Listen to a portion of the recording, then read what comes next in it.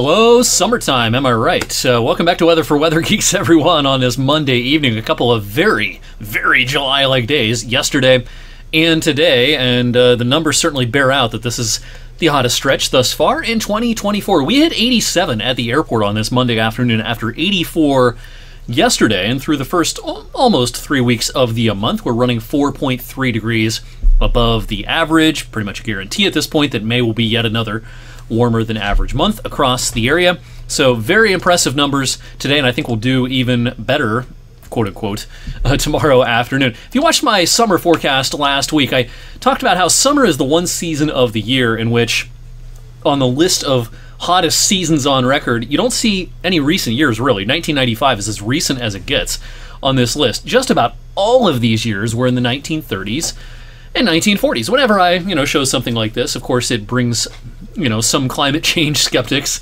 out of the woodwork to make comments and things like that. And, the skepticism can be easily disputed with maps like this. These are the temperature anomalies in the 30s and early 40s when we had a lot of those hot summers. Look at the global temperature map.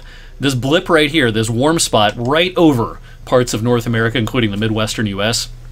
Otherwise, the world was not very hot in the 30s and early 40s. Compare that 12-year stretch to the most recent 12-year stretch in which pretty much the entire world is well above the average temperature-wise. So, yeah, just because it was hot here locally in the 30s and early 40s does not mean that global warming is not a thing or anything like that. In the meantime, on this hot afternoon, we had a couple of renegade thunderstorms that popped up, especially up near Toledo and especially out towards Sandusky, the Cedar Point area. A couple of hail-producing storms. For the most part, though, the heaviest of the storm activity has been up in Michigan today, where a severe thunderstorm watch is out for places like Kalamazoo and Grand Rapids in the central and western parts of the lower peninsula.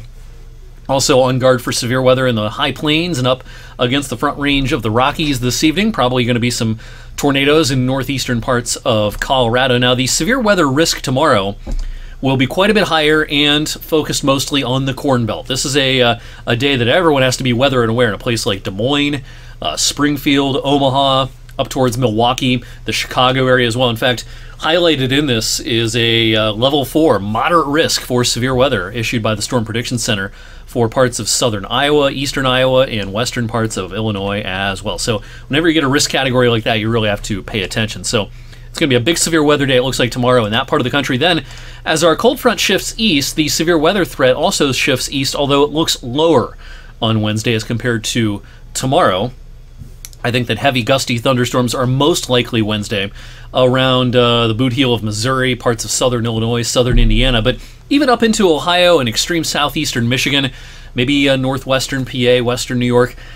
I'm not going to be able to rule out at this point a couple of feisty storms. Now, this does not look like a tornado day in our part of the country, but a hail-producing storm, a storm that produces some gusty, strong winds, something that can't be ruled out, certainly in our viewing area and up into northwestern PA and western New York as well. And the timing on this is mostly late afternoon and early in the evening on Wednesday. Until then, the story is the heat. Now, the record high temperature at the Youngstown Warren Airport tomorrow afternoon is lower hanging fruit than today's record high. Today's record high was 91.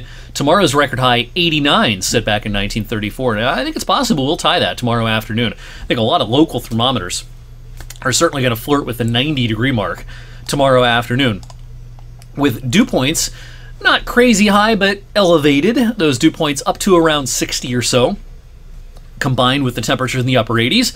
Pretty uncomfortable stuff tomorrow afternoon. And the dew points will continue to rise then Tuesday night into Wednesday. And so if you haven't put in your window air conditioning unit just yet, if you have one of those, maybe a good time to do so, because tomorrow night's going to be pretty uncomfortable. And even though Wednesday won't be quite as hot as today and tomorrow, it'll be more humid with those dew points in the mid-60s. Now, in the wake of our front, the dew points start backing off on Thursday. It'll be a much less humid afternoon on Thursday. I think we'll get a very nice break at the end of the week. This looks like a very comfortable day coming up on Friday, before the dew points start trending up during the upcoming weekend, which is Memorial Day weekend. And with that increase in moisture, I think will come some increasing chances for some wet weather. But in the near term, I think we are largely dry on Tuesday. Now, as we get into the afternoon, just like we saw today up near Sandusky, along the lake breeze, could there be a renegade shower or a storm up near I-90, especially Ashtabula, Geneva on the Lake, places like that? I think that's possible. Does any of that activity sneak down as far south as our television viewing area? That's pretty unlikely. I think the vast, vast majority of us are dry on Tuesday. This warm front then lifts in tomorrow night. Again, a warm, uncomfortable night tomorrow night.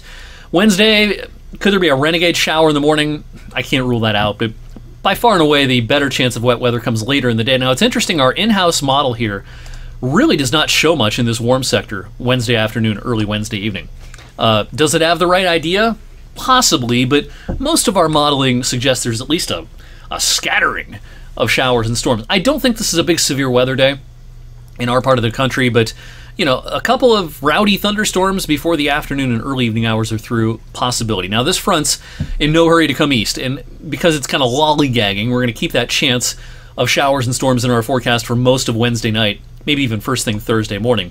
But then I do think the drier air wins the battle by Thursday afternoon and into the day on Friday. Now, as we look ahead to the upcoming weekend, Memorial Day weekend, the forecast is not exactly a cool one, but it will be cooler than it is right now. I think we got a lot of highs in the upper 70s, perhaps 80 or so in our future at the end of this week into that long weekend.